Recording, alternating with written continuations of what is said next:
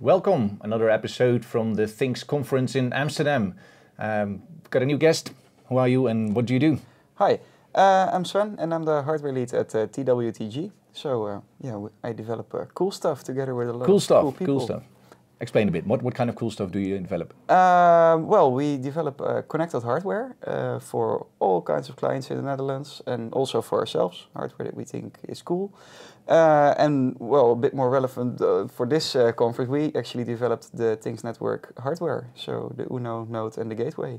Okay, that's great. And how many did you produce? What can it do? How easy is it to use? Currently we produced a lot. It's more than 1,000 gateways are already out and more being produced. For the Uno and the Node, multiples of that. They're smaller devices. The aim was to create to create a device that would allow you to create a network in a couple of minutes. And well, I think we succeeded in that, considering that a lot of people actually managed to get their network up and running within 5 minutes. So that's quite an achievement for a network carrier-grade telecom network. Great. And is there any limitations? What can you do with it?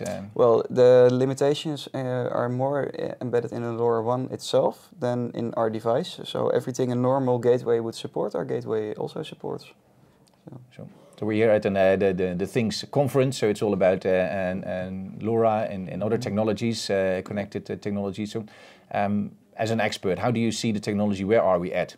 Well, currently we are starting to go to the adoption phase. So in the beginning, a lot of pilots were run, and we see that a lot of companies are actually asking for the technology, but they haven't had much experience with it yet. So LoRa is not embedded into the bigger products or the bigger environments because, well, it's all in test setting.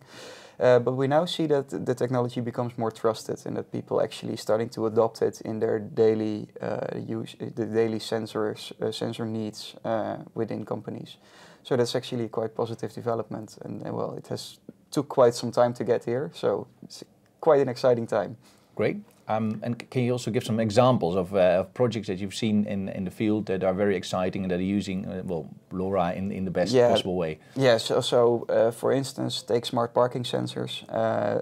It's an application that was usually very difficult to do because detecting a car or a truck in itself is already quite complicated. But once you solve that, then you enter the connectivity problems because.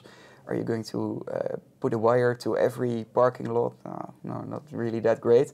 But then are you going to put a receiver next to every parking lot? Also not that great. So that's where LoRa really can make a difference, because with one gateway positioned in a good place, you can serve multiple parking lots.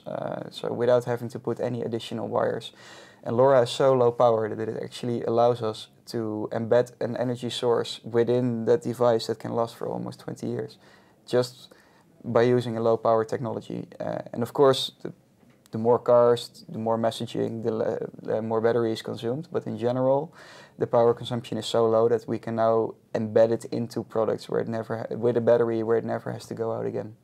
So that could also create a new kind of design, because you don't design it in a way that you could switch batteries. You basically just switch the whole hardware. And we're even going further, because we now see, well, if everybody's going to put batteries into everything, then we're going to end up with an environmental disaster, right? So we're also currently looking into ways, how can we manage our energy in such a way that we can all do it with solar or external harvesting, so we don't have to rely on a battery source that might fail and is a pollutant. So that is the next step for sensor development, okay. I think. We're going to come back to the next steps later, I think. But for now, this example of just car tracking where the car park space is empty or everything. Is it a project that is already live somewhere in the world? Yes, you can check it out in the port of Amsterdam. There are actually a couple of sensors that are currently being tested. So they're there to detect cars and trucks. That is an actual ongoing project, and there are multiple different companies also working on it. I don't know how they manage their connectivity, but they also do sensoring with parking sensors embedded into stones or embedded into the ground itself. And if you look at the developments globally, are there certain hotspots, are there certain areas or certain industries where things are moving faster? Well, for LoRa in a broad sense, due to the momentum that Things Network created, we see a clear hotspot in the Netherlands.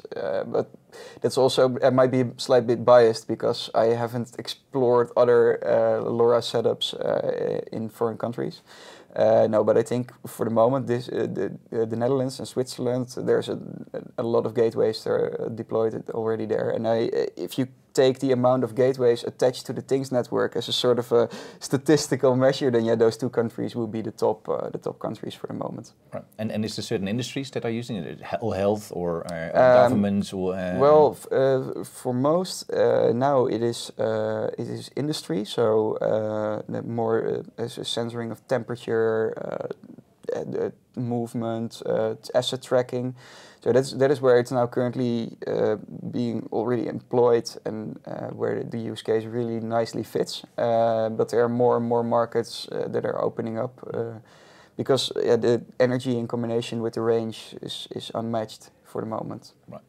So if we talk about the future, if you look at the current developments, what is the biggest problem that we need to solve for a further adoption of this new technology? Well, there are a couple of things. On the software side and on the LoRaWAN side, things work out quite nice. It's a really robust network, and it's really easy to set up. What we currently see as a problem is that LoRaWAN still makes it complicated to update the firmware on end devices. And although you can take a lot of measures to circumvent security problems, you can create additional layers of security, but we see that our customers are not really comfortable with the thought of having difficulty of updating a device over the air. I mean, it also makes things more secure because there's less attack surface. But on the other hand, if an imminent failure exists in the firmware that eventually pops, then, well, you might want to update the firmware. And that we are now seeing that the alliance is also working towards a way to update the firmware over the air. There are already demos out there. Today, actually, a demo will be presented where firmware is updated over the air through LoRa. And I think that will be another extra boost for the adoption, yes. You already mentioned security. Well, these days there's so many talks about hacks and everything. Yes. So it's probably a question you get all the time. How secure is it, and what can we do to make it more secure? Yes, well, technically, LoRa is a really secure solution. If you control the server environment yourself or rely on a trusted party like the Things Network, then the only real risk is in physical attacks on your device. So if you don't equip your device with tamper detection, then, well, there's a risk introduced, because then false sensor data could be generated, and there's no way to know that it's actually false data. So if you act upon it, well, you might have a problem, especially in life-critical situations. So therefore, we would always advise to include, if that is a problem, to include a tamper detection on the device itself, because from like a Wi-Fi attack, where you attack over the air, that is with LoRa it's really complicated due to the pre-sharing of keys. If you set it up in the right way. So you have to be either there at the right moment, and then still you've got a lot of trouble to actually be a man in the middle. So no, in that sense, LoRa is inherently safe as long as the server and the device itself are kept safe. And everything in between doesn't have to be that safe, but those 2 points really need to be safe. Okay. Well, that's great. Last question. This is the first edition of the Things conference. There's probably going to be a next one next year. There will be a lot, yes. So, what do you think should or will be the topic next year?